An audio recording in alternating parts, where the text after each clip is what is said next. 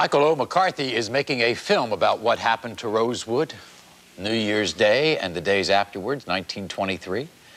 Minnie Lee Langley is one of the 2 or 3 survivors still alive today. Where were you, Minnie, when the white men came to Rosewood? At home. At home. Sisters and brothers with you? My grandmother. Me and her and one more sister was standing out in the yard. Right. And what, did you hear something? None but these people came down the railroad and they asked her, did she seen anybody come through there? And she told him no. Right. These were white men? White men. With guns? Yes. And what happened to your Aunt Sarah? Well, they came back that afternoon and went to shooting and shot in the window and killed her. They shot her through the head. For no reason? No reason. Were you there at the time? Yes, I was there too. And you saw that happen? Yes. And you saw the white men just shoot your Aunt Sarah for no reason? Yeah, and I seen them shot her down. They shot through the window and killed her. And she rolled over in the bed and one of her daughters was sleeping with her, one of my cousins. She came upstairs and told us that my aunt was dead because they done killed her. And what happened to your grandfather? Oh, they made him dig his own grave and shot him backwards in the grave. They made him dug his grave? Yeah, he didn't have but one arm. They made him dig his grave. Dig his own grave. Then he stood there and they shot him. They shot him back in his grave. And he fell back in the grave. Yeah. Were you scared? Yes, I was. Yeah, Son was scared. I bet you were scared. And so how did you escape? What happened? Where did you go? Well, one of my aunts, Beulah, she taking us to the woods. Right. And she got to the woods and hit us down on the ground behind some bushes. And we stayed there 4 days out in the woods. And this man conductor on the train sent over to bring us back into the wireless, and he would bring us to Gainesville. He would take you to Gainesville? Yeah, taking us to Gainesville. And so after 4 days, they got you out of there, and you went to Gainesville? Yes. Did you ever go back to Rosewood? No, I didn't. You've never been back to Rosewood? I don't want to go back there. You don't? No. Why? I'm scared right on. Still scared? 70 years later? I don't want to have no place, nothing to do with that place. Do you still have memories? Yes. What he did my grandmother and my grandfather and took everything we had. Killed your grandmother too? Yeah, no, they didn't kill her, but they shot her through the fingers. And what he did my grandfather and my grandmother, I had a good family. And I loved my grandmother to death. And when she departed from me, it looked like everything gone I ever had. My mother, I didn't never know my mother. She died when I was a baby. So you were brought up by your grandmother? By my grandmother, and I love her. I love her laying right in the way she at now. And they took her from me and took my grandfather from me. That's all it wrote to my life. How many people, Michael, have you discovered who were killed those days in Rosewood? There was a population of about 200 to 300 people who lived in this little independent hamlet. Now, we should set the record straight. This was a town, mostly black people. About 90, 95%. A couple of hundred people who, a thriving community. Thriving, they owned their own homes. There was 3 churches. Churches had steeples, organs, windows. The houses had windows. These were not shacks, as some have proclaimed. They made their living in the woods, working in the turpentine mill. Some of them worked in the wood mill down at Sumner, where Miss Taylor, the white woman, lived. And the black women in the town, some of them worked in Sumner for the white women, as was the custom during that period.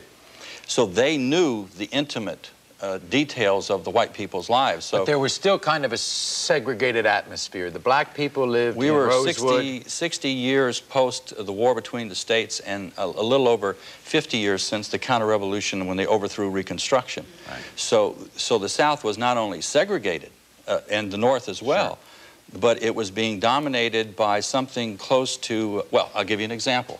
From 1900 to 1915, the count was 1,100 black people lynched.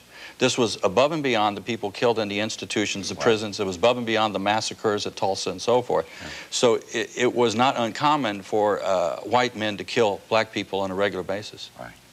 And so the white people basically lived in Sumner, black people lived in Rosewood. To the degree that that's true, yes. Is that right, Minnie, when you were growing up? Some of them, there's a few white people live there, but not as many white as it was colored. Right. It was more. Another Rosewood survivor, your cousin, Lee Ruth. Yes. I visited Lee Ruth. She Ruth. was with me. Yeah. She's sick now. I know she is, but I went down to Florida and I talked to her, okay? Yes. Have you seen Lee Ruth for, how long has it been since you've seen Lee Ruth? Oh, not about 3 or 4 years now, because she was down to a funeral. We used to have one of our brother's funerals. We watch television. When we come back, I'm going to talk to Lee Ruth, okay, and have her memories of all this. Okay. Lee Ruth has some vivid memories, not fun memories. She saw a man hanged, his body shot at Rosewood shortly after New Year's Day, 1923. A racial crime was committed 70 years ago in western Florida. That crime has been described as a massacre. A town was wiped out.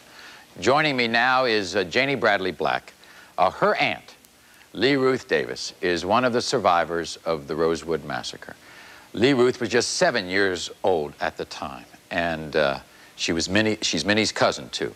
I went to Florida to talk to Lee Ruth, who is very ill, but she still has plenty to say. Lee Ruth Davis is 77. Her memories of Rosewood still vivid. The recent attack in Tampa on Christopher Wilson hits close to home. Did you hear, Lee Ruth, that 70 years ago to the day, on January 1st, in Tampa, Florida, an African-American was set on fire by some white people? I don't know who started this up. I said, but they starting up the wrong thing. It's going to be blood running downstream here. I said, it's going to be more than one blood running. Because feelings really haven't changed in 70 years? Do the whites still feel this way about blacks? A lot of them do. A lot of them. A lot of them do. It was a thirst for blood that drove a white mob into Rosewood 7 decades ago. First, it was Sam Carter they were looking for, a man the whites claim was hiding a rapist. Lee Ruth calls him innocent. And so they took Sam Carter back there. I'm looking at that big tree right now. You're looking at the big tree? And hanged Sam Carter to that tree and shot him all to pieces. They're going to come in with a truckload of white people and kill everything they see in Rosewood. It's black. That it's black. The white men were looking for you as well, looking for kids too. Yeah, oh, it was killing anything, breathing, if he was black. Now, if he wasn't black, he might be saved. And they were looking for black people. Yeah, they were looking for black. It was like they're hunting. It's strange that even though what happened in Rosewood, what those white people did to the black people in Rosewood, there was one white man who saved you, your brothers, and sisters. One. One, just God one. sent man, Mr. Wright. That man was John Wright, a white man who lived in this stately home, the only house that wasn't burned to the ground. Wright hid most of the women and children here until the Army arrived. It was then Lee Ruth was put on a train headed out of town. They had soldiers on each side. Soldiers all the way down. To the station. All the way for a mile, from Mr. Wright's house to the station, so that you and the rest of the women and children could leave. Yeah, walk between those soldiers to the train. So that was the last time as a child you ever saw Rosewood? That's right, the last time. Lee Ruth landed in Gainesville. 3 months later, she was reunited with her father, but not with her home. We weren't poor. No, we wasn't.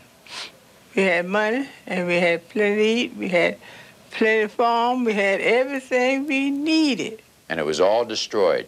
What do you want? What do you think you deserve I deserve my home back for what my home was worth. As the good book says, never too late to do good. I want to thank you very much for talking with us because I know you haven't been feeling well lately. One thing I can say, Yes. if you don't nothing come out from it, the story is always on the record. The story is there. Whoever want to read it, and it's a true story.